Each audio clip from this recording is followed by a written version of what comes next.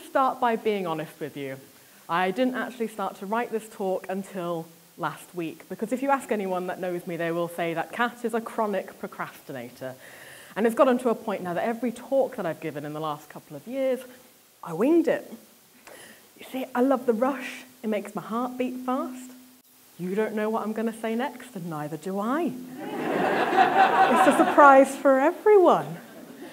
And I said this to the TED team. They're like, no. Well, you've got to get this perfect. This is timed. It's going to be on the TED channel. Write something down. And so I set about the task of writing a talk. And it's been so long since I've done it that I needed a bit of advice. And a friend lent me a book. It said, How to Give a TED Talk, which I thought was very specific, very handy. So I was flicking through it, and I came across this top tip, just jumped out at me. It said, tell a story that reaches people's hearts. Now, I'm an anatomist. I study the structure of the human body. I literally reach hearts every day. But I don't think that was the point they were trying to get across. You see, to me, professionally, the heart is an organ in the chest. It pumps blood around our bodies. That's what I have to teach, and that's the end of that. But to society, the heart is so much more than that. It's in our language, in our culture. It's our perception of health. It's where we feel intense emotions. It is what it is to be alive. It's our heart. It's the heart of everything. And so when they say tell a story that reaches people's hearts, what they actually mean is tell a story that reaches the soul, that changes people's minds, inspires, engages, makes them enthusiastic. And so I've got to try and reach your hearts now, and I thought, what better topic than the heart itself? Where is it? What is it? What's it doing in there? Because at its basic, the heart is a very simple yet super effective piece of kit. It pumps the blood around our body, it starts beating before we're even born, and it will continue to beat until the day that we die, with no breaks, no Kit Kats. It is our constant in life. It is the rhythm of our bodies. So I'm going to start simple with where is it? See, in English language, we have a phrase. If something is at the centre of a problem or a situation, we describe it as being at the heart of the matter. And yet, despite using the heart as a synonym for centre, there's this pervading myth that it's on the left-hand side. It's not. It's in the centre. That's where the phrase comes from. To demonstrate this to you, I'm going to invite onto the stage my lovely model, Phil. Come on up, Phil.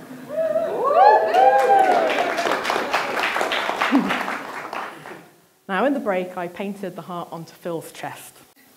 And I did it with UV paint because I think it looks awesome.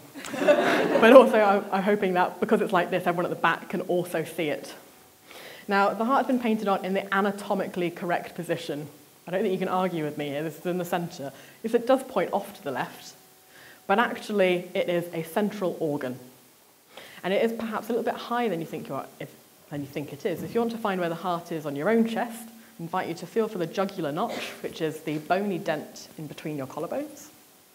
Run your fingers down a little bit further, about 1 inch, and you'll feel a ridge on the bone. We call this the sternal angle. And that is where the top of the heart is. It's where the big blood vessels are coming out. And if you run your fingers down even further until you feel the sternum start to drop off, that's where the base of the heart is sitting. And so it is perhaps a little bit higher than you originally thought it was in the chest. It's a muscular organ. It's made up of 4 chambers. And of these, we've got 2 atria. The atria comes from the word atrium. We use it in architecture. If ever you enter a big building like a town hall or a library or even the theatre that we're in today, you would have entered via the atrium. It's a big space for receiving people. Now in the heart, the atria receive the blood. Nice and simple. So on our right side, we've got blood coming in to the right atrium, which is coming from the body. So our body has used up all the oxygen, so this blood is very low in oxygen. And on the left-hand side, we've got blood coming in from the lungs, so it's very high in oxygen. And from the atria, the blood gets pushed down to the ventricles. And the ventricles are the muscular powerhouses of our heart. They're the ones that have got to pump the blood back out. So on the right-hand side, on that right ventricle, it pumps the blood up to the lungs, and it doesn't have to be very strong to do that, because if you think about it, your heart's here and the lungs are there. It's not very far to go. Okay? But for the left ventricle, it's got to pump blood round the body with such force that it can reach the top of your head and the tip of your toes and still have enough power to come back. So a left ventricle is very strong. And the weird thing is that I can't actually show it to you on Phil very well, because when the heart forms, we have a very nice left and right. And as you develop more inside your mother, the heart actually twists. And what you can see on Phil is we have our right atrium here, then the right ventricle, and then all the left is kind of hidden around the side. It's twisted around the back. Yeah. When the left ventricle contracts, it's pushing that blood around our body, and that's what we feel as our pulse. So our pulse is essentially the tide of our body. It's the waves of blood pushing through our arteries, and we can feel the pulse anywhere that the artery is close to the surface of the skin. So in the neck, you should be able to feel your pulse, but also at the base of the thumb, in your wrist. But as you can see, there are many other places that a pulse can be taken. And the pulse is adaptable. Our heartbeat is adaptable. As we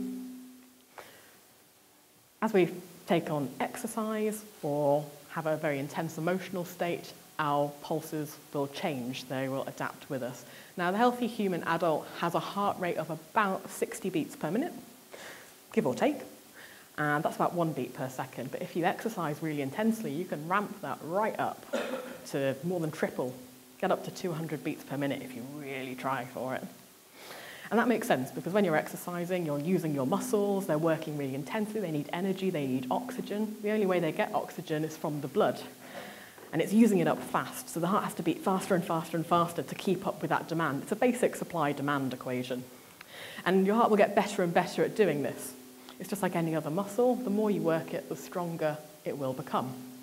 And the stronger it is, the better able it is to sustain you throughout your life. But it's not just exercise that raises the heart rate. You can have triggers from emotional states as well, things like fear, anger, love, attraction. These are responses to stress or arousal.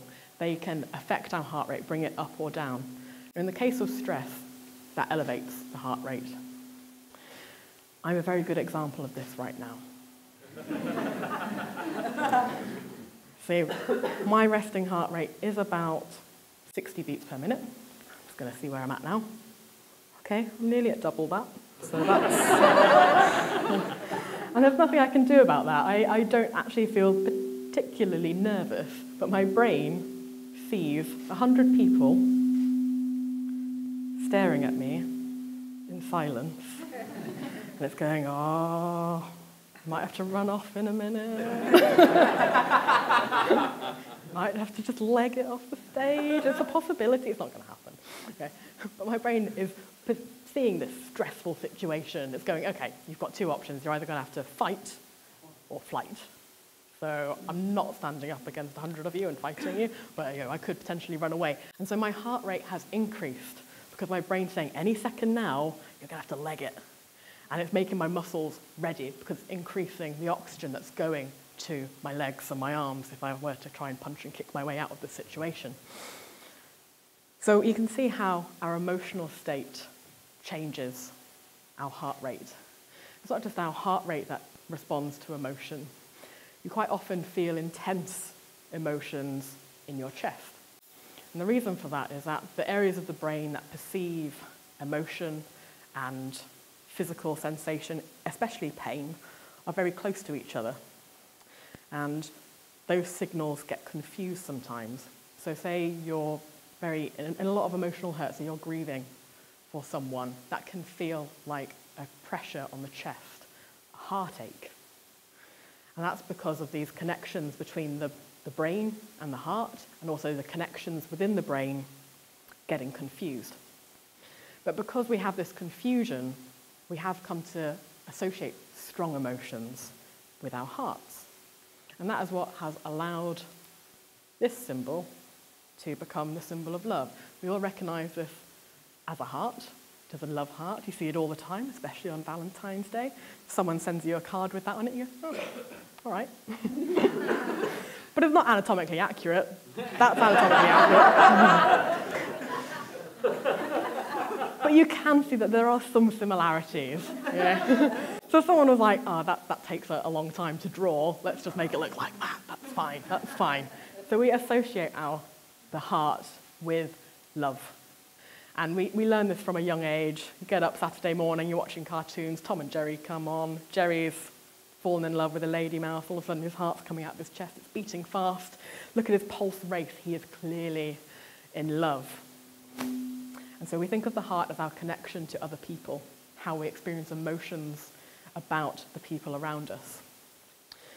But our heart, especially our pulse, is very closely tied into who we are as people. You see, we have an internal rhythm. Our pulse is ticking away, and our brain is very used to that.